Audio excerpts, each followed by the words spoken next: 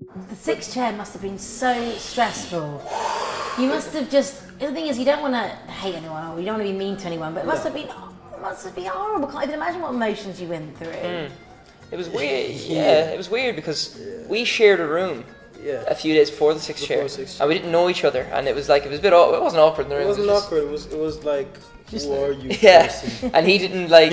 I was talking too quick because you know everyone tells me to slow down. So yeah, but no, yeah, like but Dalton was you were the last on, weren't you? I was the last on.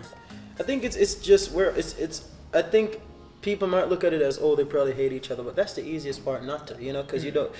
You're there cheering them on because you want everybody to do good, and then it's your turn all of a sudden, you know, and then you're like, oh my God, you know, and then he goes up and gets the safe seat. So I'm like, awesome, and I'm like, all right.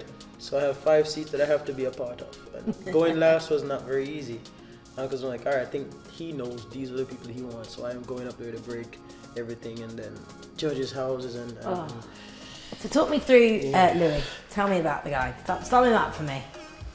Sum it up. He was in One Direction. No, he's been like in fairness, Louis been at the house like every day this week.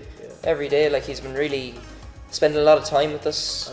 Really very hands-on, like getting to know us a little bit better. So he's been very good, like.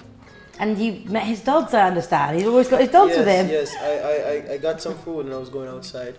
And as soon as I opened the door, his big dog came to me and I was like, okay, nope.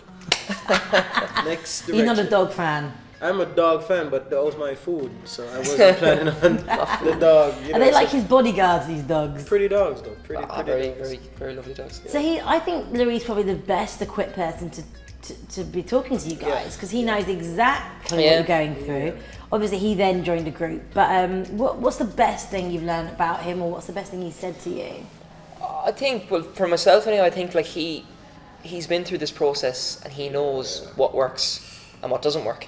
So like, you know, I think he's the one, not saying that the judges can give us good advice, but I'm saying I think from his point of view he can give us the best advice that anyone can. You know, and he was in one of the biggest acts in the world as well. So you know, what do you think?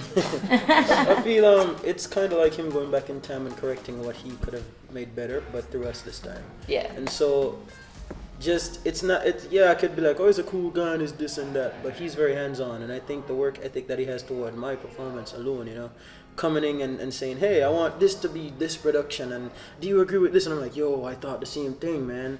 And like, just the collaborative creativity that is there. It's cool. What do you mean about going back and correcting? What do you mean? Yeah, I feel like he's doing that through us. You know, he was here and he did the whole thing, and so I feel like this is his opportunity to go back and correct us, not himself. So it's kind of like going back in time, living vicariously through us, and going and be like, hey, this is what I could have done better because I know now what it is. So you guys can do it for me because I can't go back and do it. So I feel like, you know, he's what better person to. And he sold millions of records too, let's not forget that. You know, he must be doing something right to do that. So. But he was in a group and obviously they've done very, very well. What do you think he would have done differently? Because he said nothing. Like, I don't know, I suppose X Factor is a lot of some of it, it's like buying a lottery ticket, I think. You know, like you don't, like, there's all this thing about favourites and who's in the running and who's going to be who's going to be going far, but you just don't know as well. And like from the last few weeks, hearing everyone in the house and getting to know everyone's different personality and everything, you just don't know who's. I couldn't call it anyway. Who's gonna be there, you know? So but look, no, there's been some really unique and different talent, and it's gonna be a good year. Did you guys get to meet Liam as well when he was helping Louis out? Yeah, we got to meet him. Yeah, it was cool. It was really cool. Do you not like Liam?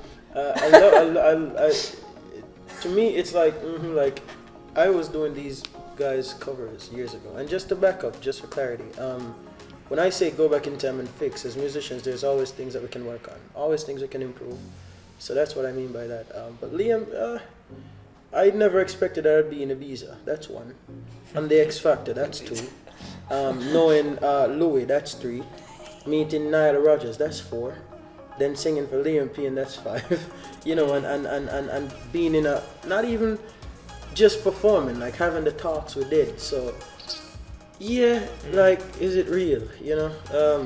Yeah, it is.